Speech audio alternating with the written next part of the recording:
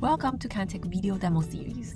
In this demo, we are going to show you how Kentik capacity planning workflow helps network architects and operators to plan their network capacity intelligently and efficiently.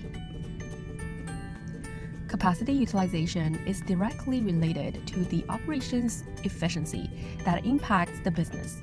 Bad capacity planning can result in a big mess, either waste the resources or cannot keep it up with business growth. Capacity planning is the workflow Kentik builds to create an automated workflow to guide the network architects or capacity teams to plan their network capacity properly throughout the planning lifecycle, replacing old, tedious, error-prone manual methods to analyze costly connections between locations to the internet and cloud providers intuitively. Let's say you are a network architect who manages the capacity of the backbone network in order to determine when to purchase or design upgraded bandwidth.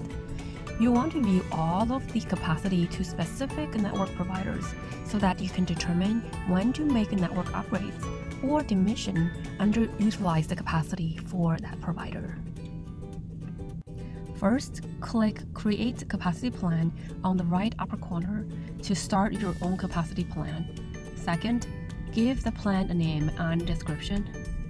Third, set the capacity threshold by adjusting the sliding bar and choose your desired aggregation method and run out calculation strategy. Fourth, define capacity group by clicking the Select Interfaces button, which will bring you to the page to select all the interfaces that match your certain criteria. You can simply filter by connectivity type, let's say backbone here, and then add the target interfaces to the list and save.